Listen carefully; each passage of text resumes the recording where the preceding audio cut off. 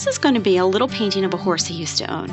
So it's from this very old, sort of dim, faded reference photo out of one of my old school photo albums.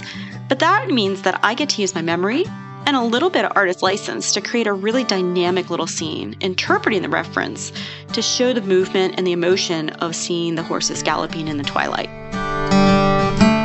I've chosen here to start with the brightest areas and paint them in first, laying those brights down in the direction of the clouds to create that movement in the sky.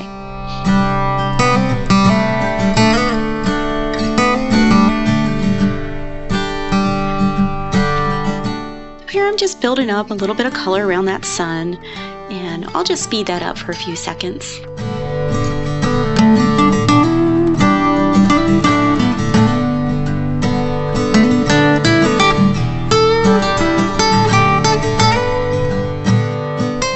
Next, I'm starting to lay in some of the brighter colors. This particular sky is on the more pastel-y side of the sunset spectrum, so I'm going with some softer yellows and an almost sherbet kind of an orange. Note how I'm starting up close to my brightest spot, the sun there, and I'm going to be radiating the color out from there.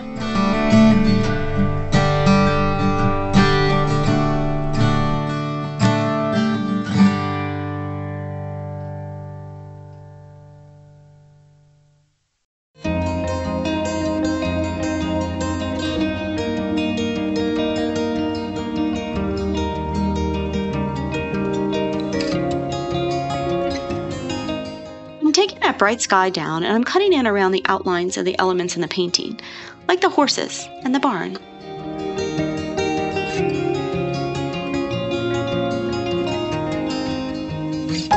These elements will be sort of silhouetted in the final painting, so I do want there to be a nice crisp line between them and the sky.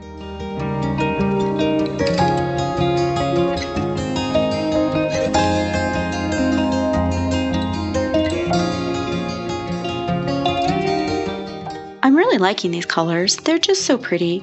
Here's some more areas of those orangey yellows. I'm laying them in, and then I'm going back and just softening the edges a bit.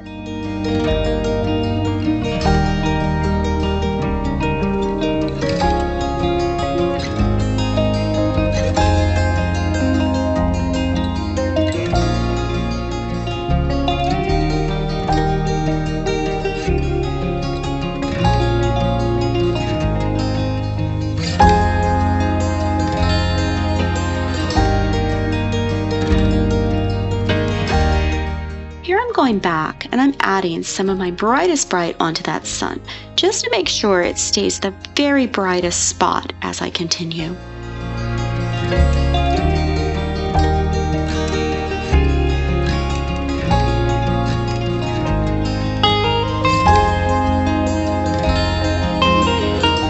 Just a bit more of this color, this pretty yellow near the skyline to blend in before we jump up into those clouds.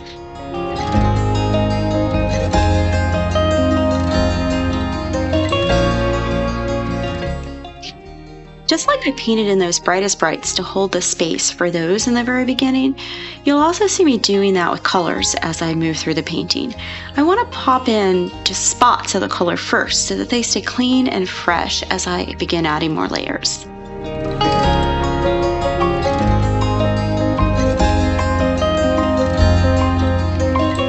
I'm repeating some of the steps from earlier, like here where I'm bringing some brighter white in to soften up my colors for that pastel effect.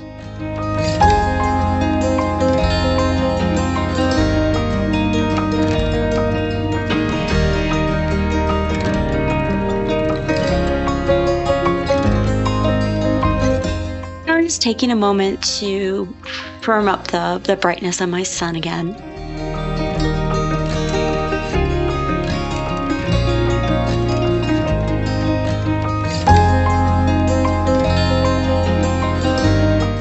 Now it's really time to begin work on those clouds.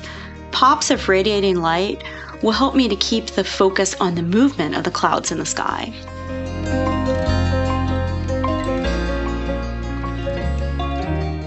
You can see me filling in some color between the rays, while keeping a hint of those lines there, just so I don't lose that feeling of movement.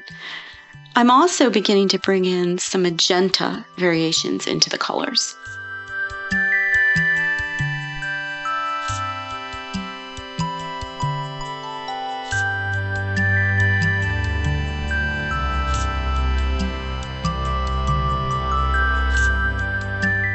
Even though most of the sky is in pastel shades, there are some pops of blue sky that are showing at the top.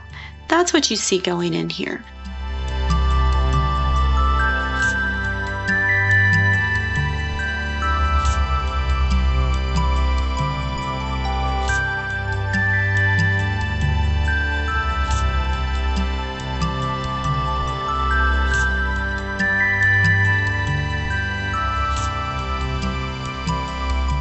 So time for some magenta and just a teeny bit of a darker blue that's going to create a slightly darker violet tone in above some of these clouds, like shadows up on their top side.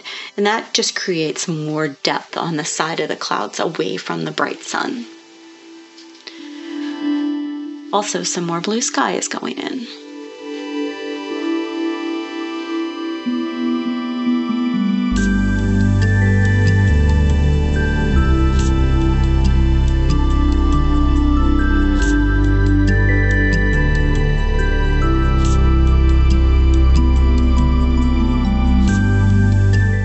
Notice the blue of my sky is darker on this corner since it's the furthest away from the setting sun, and it's beginning to take on more of a twilight look.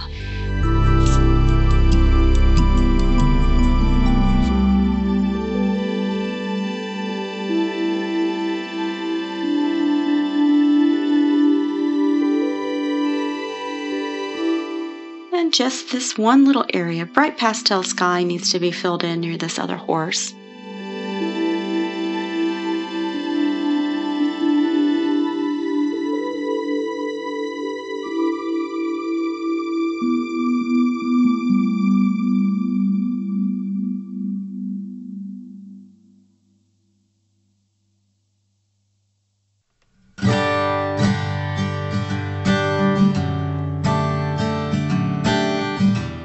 This final area of sky, I'll be first blending and softening.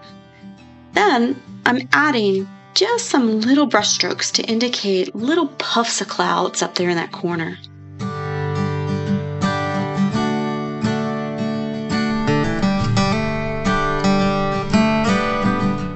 And with just a tiny bit more blending, little detail work, a few little puffy clouds added in, we can call this sky done.